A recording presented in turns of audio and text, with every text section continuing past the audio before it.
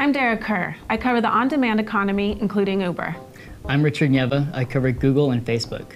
We actually went to Africa for another story, but while we were there, we started talking to Uber drivers in Johannesburg and later in Nairobi. Before we got there, we already heard of violence between taxi drivers and Uber drivers. One driver's car was set on fire in June. That driver died 2 weeks ago. Taxi drivers are angry because of extremely low fares offered by Uber. They say Uber is killing their business. We asked Uber drivers what Uber is doing to protect them, and they told us about a security firm Uber hired called High Risk Security. We went to this train station in Johannesburg and found the security guards. They refused to let us take their photos, but I can tell you that they were dressed in all black military gear with bulletproof vests. They were intimidating to look at, much less to approach, but we did, and they were actually pretty nice. We learned that when you hail an Uber at that station, the app will direct you to where the security guards are, far away from the taxi stand, to make sure riders and drivers are protected.